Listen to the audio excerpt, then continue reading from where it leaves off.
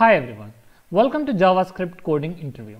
In today's question, we will see how to remove the duplicates from an array and return an unique collection of an array items. Okay, there are two scenarios that we are going to cover today.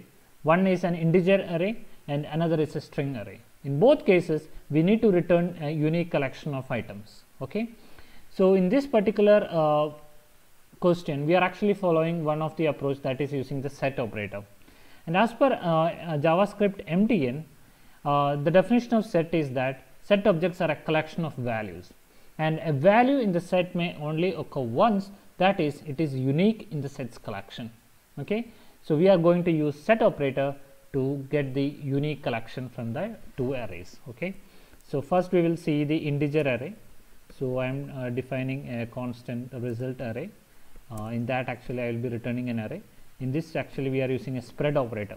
So what spread does is it will actually convert that array into an individual elements.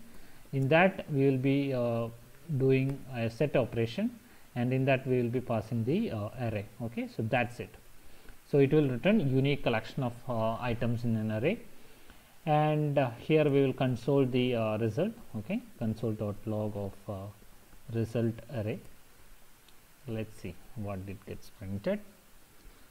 Okay, it has, we'll just refresh the page. Okay, so we are able to get the unique elements from the first integer array.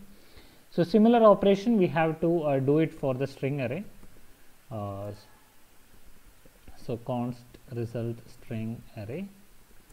Okay, so here also we have to return an array, and here also we will be doing a spread operator, and in that we will be doing, and we will be passing this string array.